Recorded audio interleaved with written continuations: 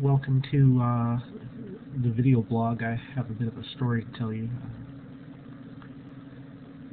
I don't know if you heard about this, but there was this kid and he was tossing rocks off of Disraeli Freeway,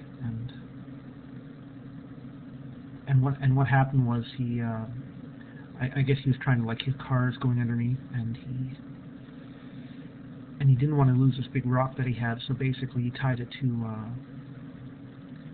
a rope, and then he tied the other end of the rope to his arm, and he tossed a rock off at a car going underneath, trying to hit it. And he didn't see that it was actually a big semi-truck going under, and the rock got caught in it, and ended up ripping off the kid's arm right from the shoulder.